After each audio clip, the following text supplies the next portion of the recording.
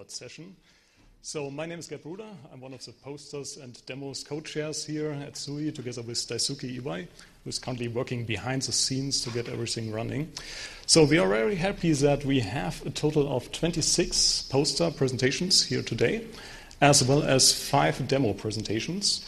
And in the following, each of the presenters will have a total of 60 seconds, so 1 minute, to pitch you their ideas and in general to whet your appetite to come meet with them at their poster or at their demo and discuss all those great ideas with them in person.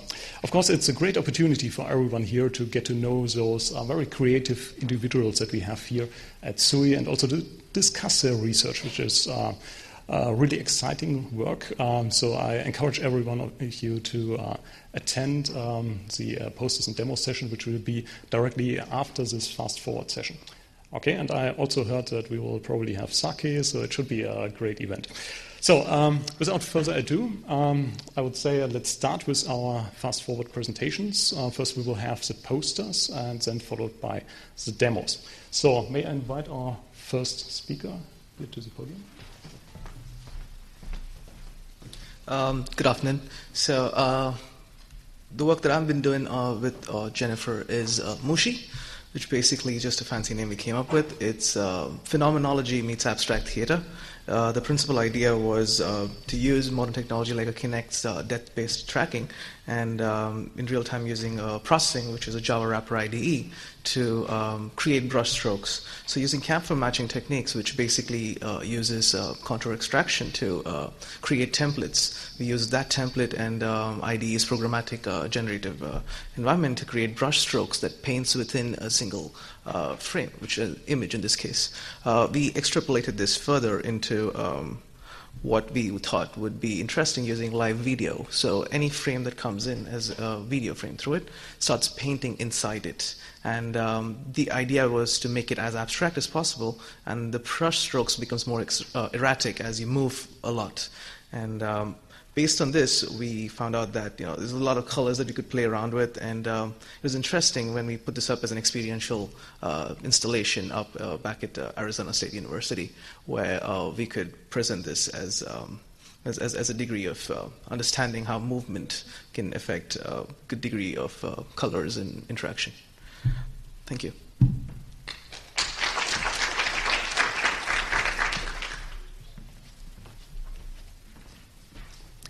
Good afternoon. I'd like to talk about AR desktop interface using our podcast head-mount display. We propose a user interface that superimposes the virtual touch panel on real space, and that allows the user to operate with a touch panel. The touch panel looks fixed on a surface of the table even while the user is looking around the table. The prototype system consists of an optical system head-mount display, an RGB camera fixed on the head-mount display, and a desktop PC. We implemented 2 applications. A is documented editor. B is image viewer. Thank you.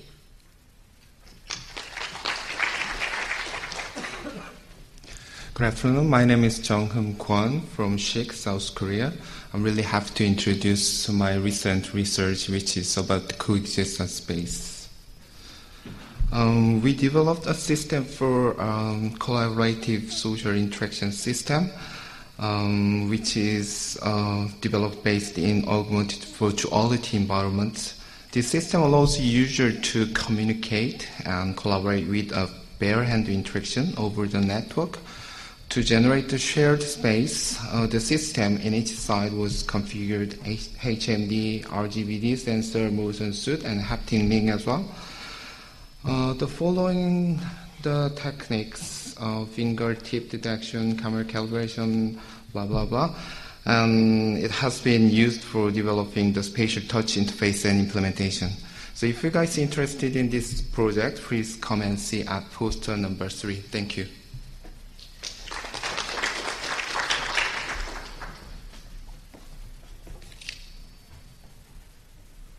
Good afternoon. The title of our poster is Development of a Toolkit Creating Kinetic Garment Based on Smart Hair Technology. This is Project Biocolor we made last year. It is capable of kinetic movement and response to users' heart rate. Motion is an important element of textile expressions. For example, I think I'm not the only one here who really likes watching skirt blowing in the wind.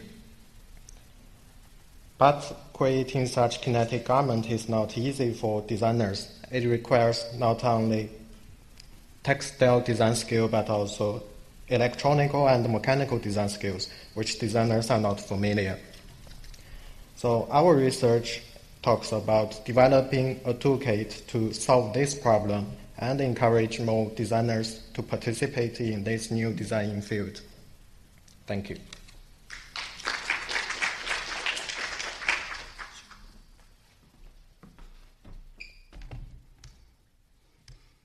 Good afternoon, everyone.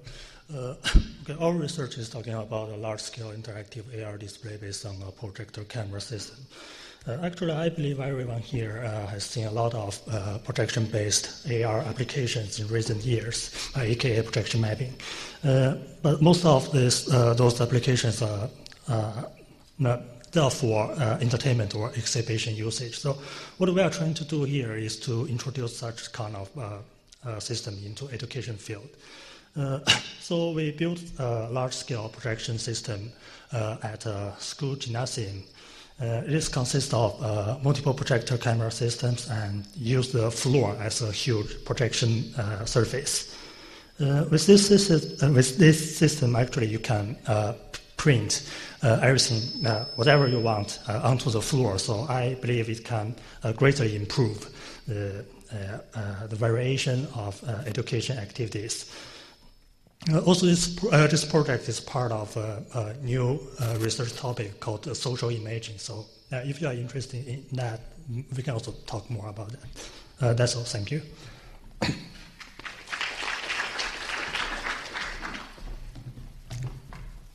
Hello, my name is John Sullivan, and I'm here to present TickTockRay. TickTockRay is a raycasting-based interactive technique for smartwatches and smartphone-based head-mounted displays. It uses a smartwatch as a pointing device. So,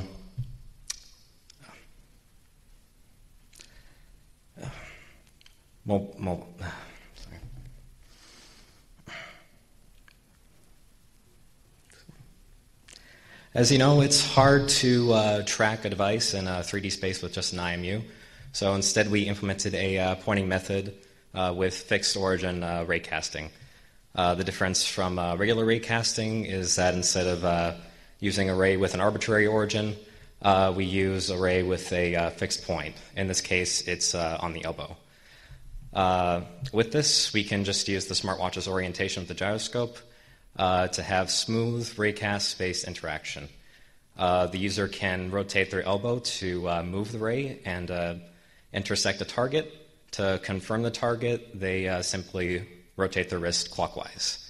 If you'd like to learn more about this, we have a demo and poster. Thank you.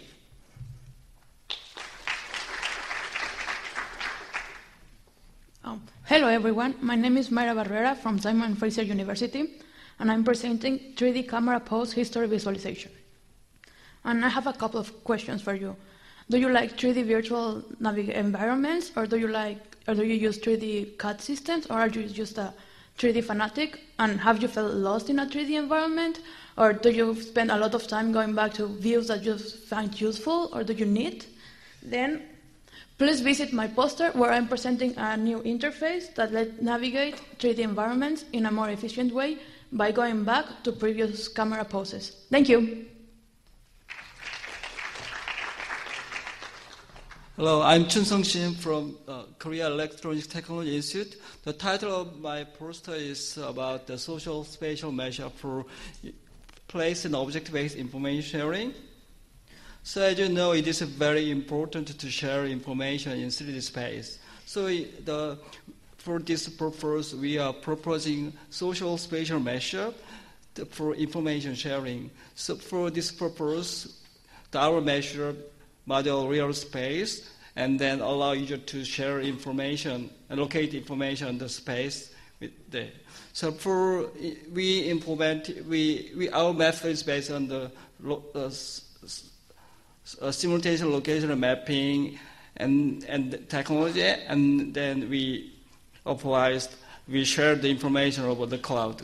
So we implemented our measure based on the Google Project Tango device, and then we tested our method and in a small office environment. So please come to our poster to see the details about our measure technology. Thank you.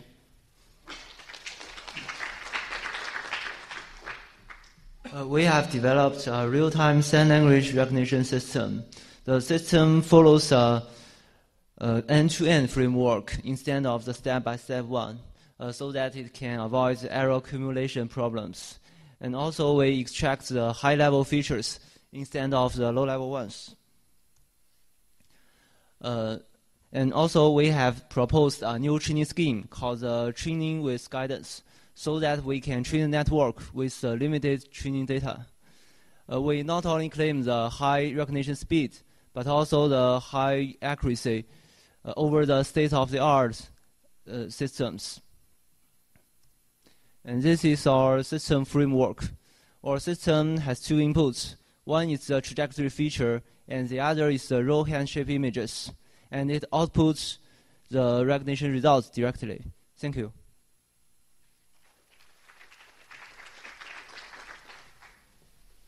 Hi, we present a window shaping, a mobile and markerless mixed reality interface for creative 3D design interface.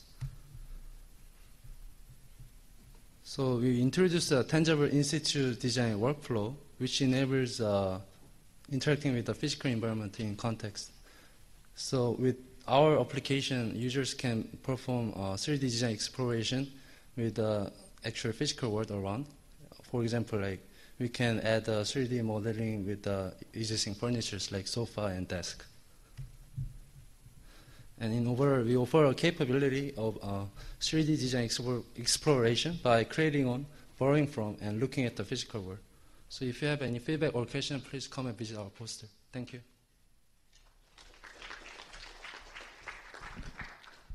Good afternoon. I will be presenting Know What Midfield Sense Making for the Visually Impaired. During an unstructured series of interviews, one of the problems we identified for visually impaired people is that they are unable to learn new spaces effectively, and these new spaces can be things like offices. So it takes them up to 6 months to learn a large building. So we used fiducial markers placed on objects in a room, and we use real-time 3D spatial audio to place virtual sound sources at the locations of the tags.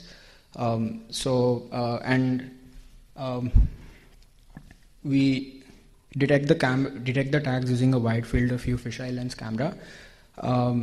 So the results based on usability test with 4 subjects is that spatial audio information was almost immediately intuitive.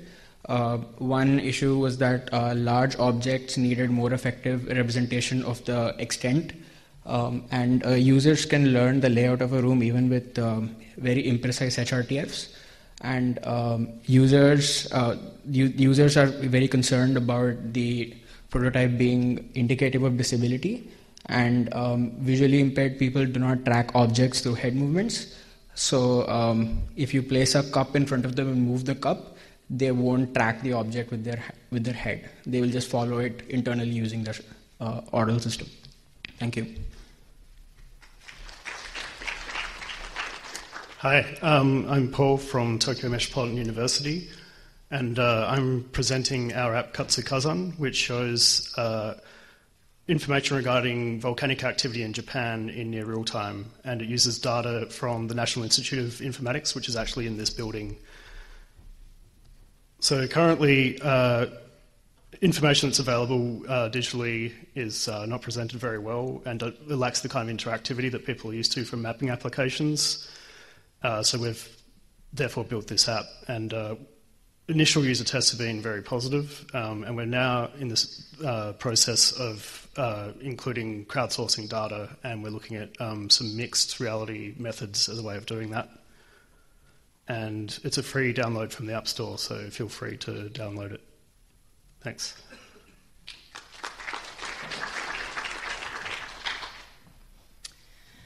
Hello, I'm Marie-Lise Bourguet, but I'm really here on behalf of Xiaojie Zhang, who was one of my undergraduate students on the Queen Mary and BUPT joint program in Beijing.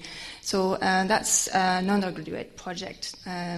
What we did is trying to detect pointing gestures in recorded lectures using Kinect data. And the motivation for his work was that it's been shown, previous research has shown that when lecturers point during lectures, it means that what they're saying at that time is very important. So the idea is if we can detect those pointing gestures in video lectures, then we could be able to summarize lectures, we could be able to drive avatars and replace the lecturers with avatars that perform interesting gestures in relation to the speech of the lecture.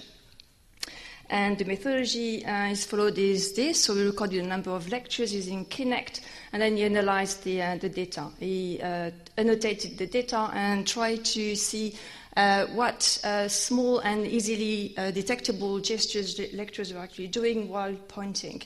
The idea is that these component gestures should be easy to detect from the Kinect data using straightforward calculations. He analyzed the frequencies of those gestures when they were done in isolation, were they done part of a pointing gesture, and he came up with this magic formula you see at the bottom that calculates weights for those different component gestures and that allow him to detect quite successfully all the pointing gestures in the Kinect recorded data. So if you want to know more about this magic formula, then you come and see me at the poster in the poster room. Thank you.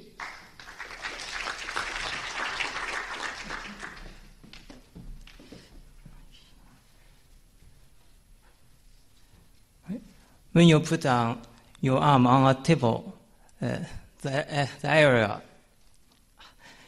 will be heading. Sorry.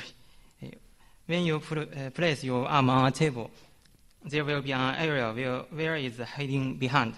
And in this study, we highlight this area and call it hidden area.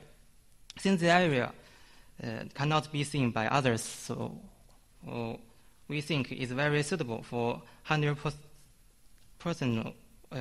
information and has potential to solve some of the security problem that exists in the tabletop system. You know, we often place our arm on a table.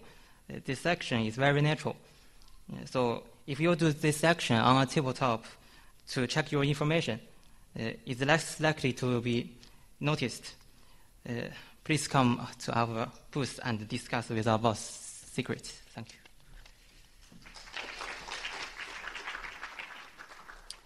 Hi, my name is Benjamin Utram and I'm from Keio University.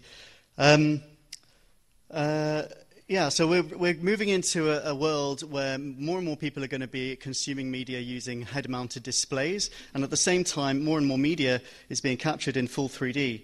The problem is, how are we going to navigate those 3D environments and experience them with HMDs when, using a joystick makes you feel sick, and running around your living room is going to make you bump into walls. So I am presenting one solution, which is to use an orbital technique in virtual environments.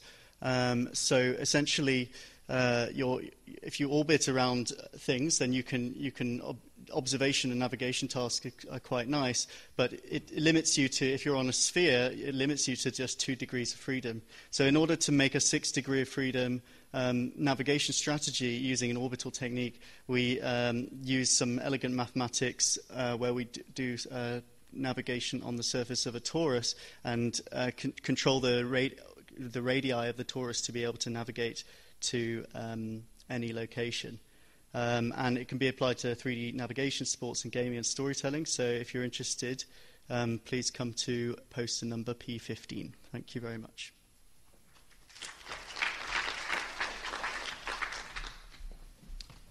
Hi, everybody. My name is Abhay Agarwal. So our project is called Know-How. I know it has a different subtitle in the pamphlet. Sorry about that. So it's near-field multimodal sense-making for the visually impaired. So what we've created is a gesture-based smart belt interface that allows visually impaired people to receive audio assistance when they pick up or grasp objects. Many objects in the real world are ambiguous in the tactile domain. We decipher them using text, color, and other features that are only available to sighted people. So, for example, a box of juice or a box of cookies. So we've provided verbal assistance to aid in recognizing those objects, and you can see a couple of our successful verbal assistances on screen right now. We also tested it against widely used tools in this domain. The tool that we compared against is called TapTapC. It's a smartphone app that lets you point your camera at an object and receive audio assistance. It'll tell you what that object is. So our gesture-based interface performed better over this comparable interface in both accuracy, amount of objects correctly verbalized, and the speed at which it's able to verbalize those objects. Thank you.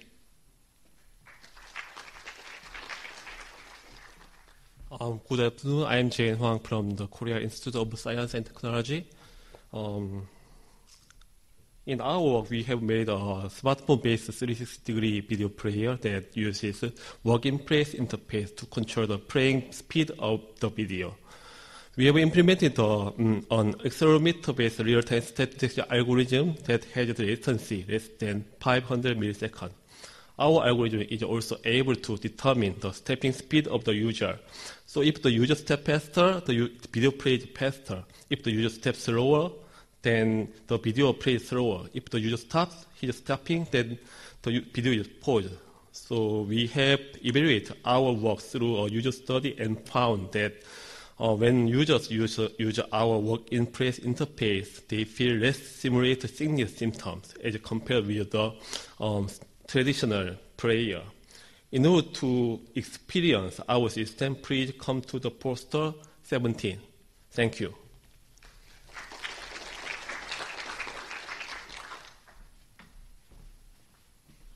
Hi, I'm Edwin from the University of Calgary. So I'm here to present a framework for connecting devices in a spatially aware environment. So currently we're surrounded by all these devices like phones, tablets, laptops, projectors, and a natural way to interact with all of them is prosemic interactions. For example, if I have my slides on my phone and I want to put it on the projector, I can just point at it and just flick at it. To do all of these interactions, we need to know the positions and orientations of all the people and the devices in the environment. So with existing frameworks that do this, they use external sensors like cameras to track all of the positions of the devices. However, these external sensors like cameras can be very difficult to place or calibrate. They can be very expensive. And furthermore, there's the occlusion problem where if someone walks between myself and a sensor, I'm no longer being tracked. So we present a new framework. We used internal sensors, for example, area learning devices like Project Tangle. They use internal sensors in your phones and your tablets, and they can track their own positions. So we eliminate the occlusion problem, and we also make it much more easier to deploy these connected spatial environments. Thank you.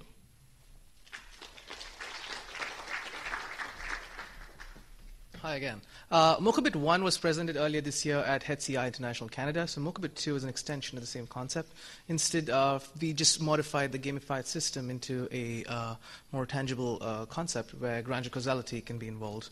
Granger causality basically is used in stock markets where it just tells that if a stock market can affect the values of another stock. So this was never implied towards movement per se until recently and right now. The idea was use motion capture systems to detect a movement in a constrained space amongst users, and based on that, if we could derive any influential information which determines behavioral patterns amongst user, where one's movement can cause and affect another one. The graph over here represents user 1 against 2, 3, and 4, where all the green lines of the 3 of these graphs are user or particular user charted against the other users in a particular time frame.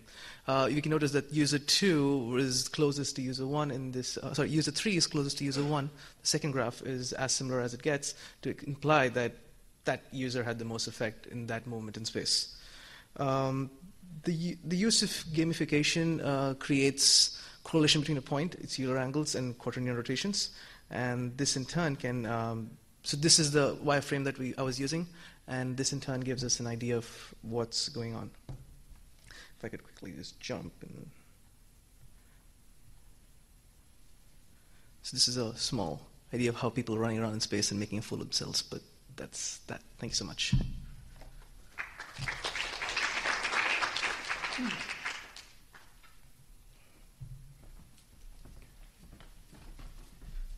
Hi everyone, my name is Ju Young-ho.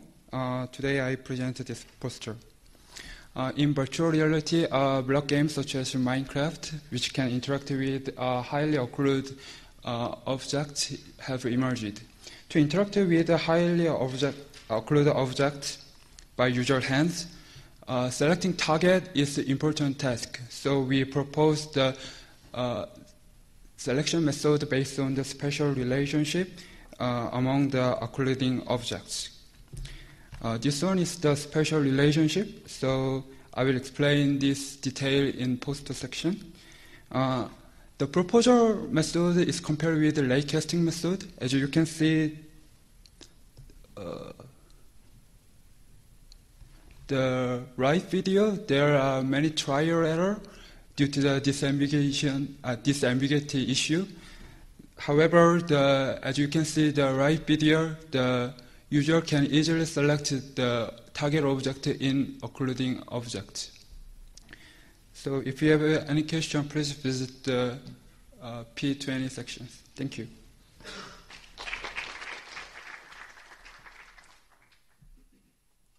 Good afternoon. My name is Seogyeol Kim from KAIST in Korea. My work is about haptic interaction with telepresence systems. Interaction with remote environments has been challenging due to many reasons. So, to provide more intuitive and immersive feeling of distance object, we generate haptic signals from both physical constraints and human guidance. With our method, the user can touch the faraway things shown in the live video streams, and the remote helper can provide some hint for interaction to the user with like holding hands. We welcome your questions and comments for our research. See you at the first session. Thank you.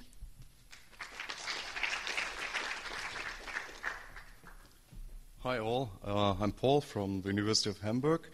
And well, the average human blinks their eyes about 15 times a minute. Feel free to count.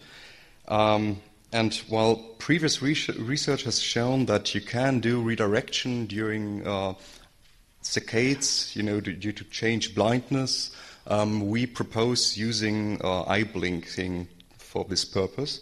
And if you want to find out how this research is going, just visit us.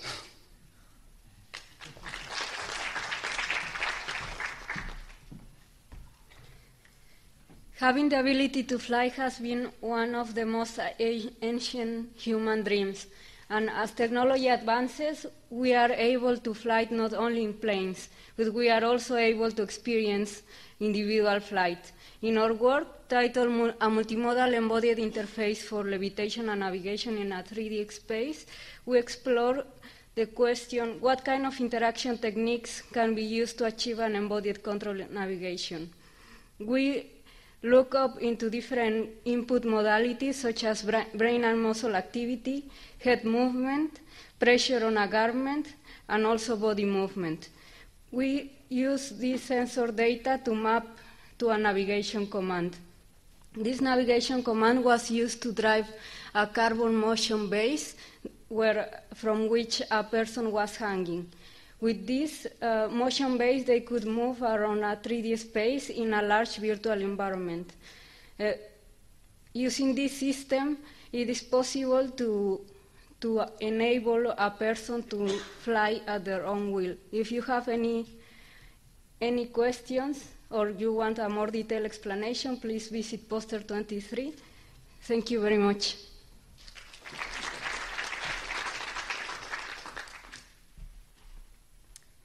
afternoon. My name is Sydney Pratt. I'm from the University of Calgary in Alberta, Canada, despite what my name tag says. Who here has seen the Iron Man movies? Pretty much all of us, right? How many of us have watched Tony Stark move and interact data and want to do the same thing, right? So I'm here today to present our early work, Aquario, a tangible spatially aware tool for information interaction and visualization. Information visualization is always looking for new ways to explore data sets and gain new insights. So Aquario is a new way to view data, and it uses an old technique called the Pepper's Ghost effect. Personal cubic displays enable the user to interact with the information visualizations using proximity, gestures, tangible objects embedded with NFC tags. Aquario allows users to get their hands on the data in the hopes that one day we'll be like Tony and have our holograms. Come visit my poster if you want more information. Thank you.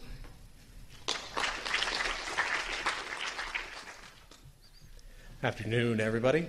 So the next time that you actually do any mid-air gesture design and you're wondering, I wonder what the user would prefer in terms of doing selection, don't worry, we have you covered.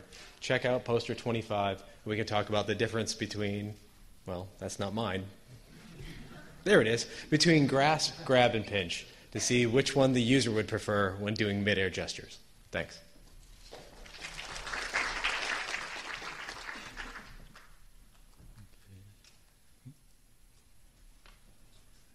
Okay. Hello. I'm Hiroshi Hosobe from Hosei University, Tokyo. We propose a hand-gesture-based spatial interaction method for biometric authentication. This method supports 3D gestures that allow the user to move his or her hand without touching an input device. And we implemented this method and conducted experiments with 9 subjects. And the results indicate the method almost always distinguished their gestures. In fact, we calculated performance index called the equal error rates, and we found that these rates are good enough. So we concluded that it's difficult for users to imitate other users' gestures.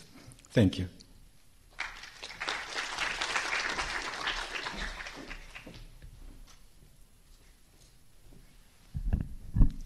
Hello. We developed a mixed reality carving system. In our system, you can enjoy a virtual wood carving on the actual wood surfaces by using a chisel device.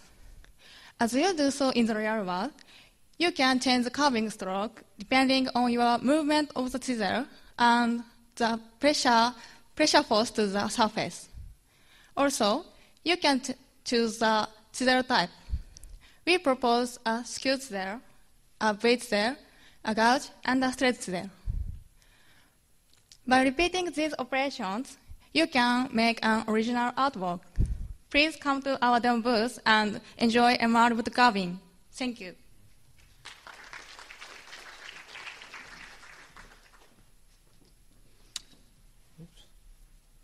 Hello, everyone. My name is Jaskirat, and I'm from Parsons School of Design, New York. I'm currently working with Verizon in their Open Innovation Department.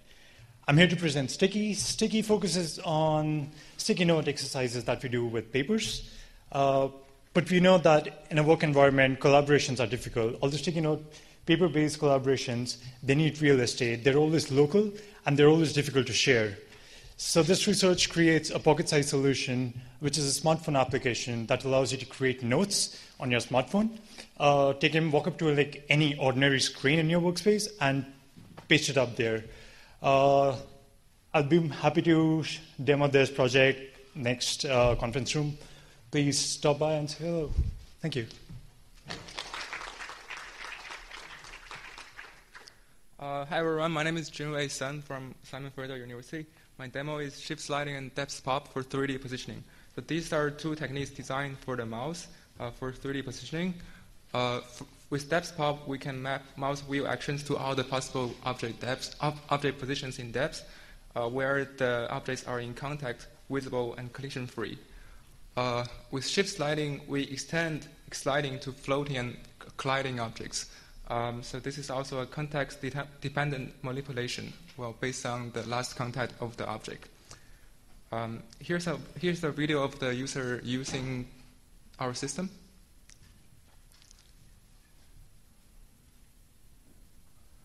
All right, so if you want to learn more details, welcome to my demo and also my talk tomorrow morning at 11. Thank you.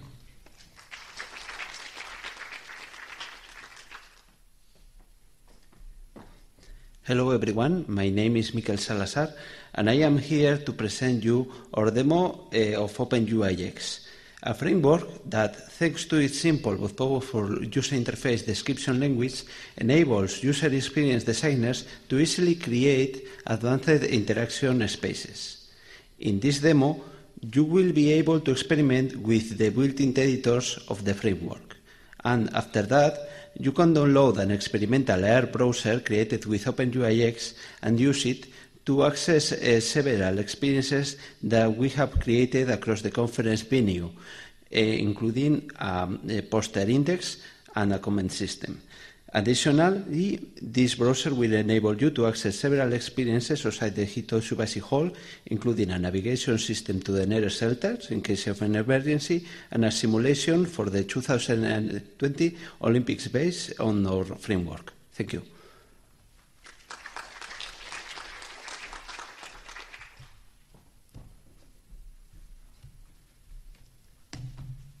Hello everyone, so before I present on the technique of TickTockRay, so now I'll present on the demo. TickTockRay is a spatial interaction technique that uses a smartwatch input device for smartphone-based virtual reality. To demonstrate application of TickTockRay, we implemented an open source clone of Minecraft in virtual reality. TickTockRay allows the user to select, place, or destroy Minecraft blocks. To place a block, the user points at the intended location of the block and rotates the wrist clockwise. To destroy a block, a user points at the intended block and rotates the wrist counterclockwise. To select block types, the user will point to the empty space and rotate the wrist to toggle selection. We made the implementation of TickTockRay and the VR version of the Minecraft game available as open source on GitHub. If you'd like to try TickTockRay for yourself, please come to our demo. Thank you.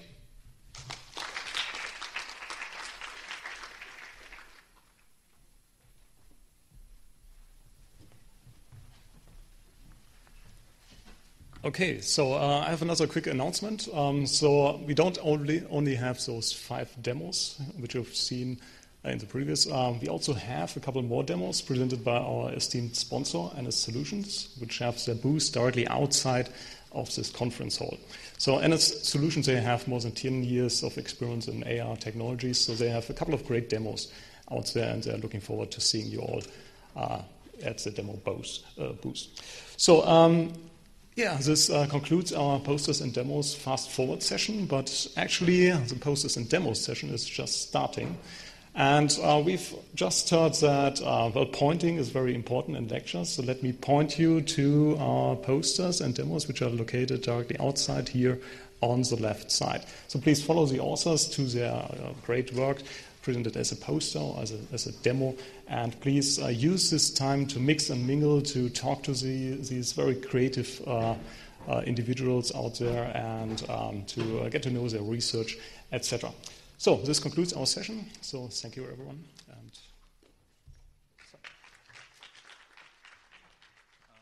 so just for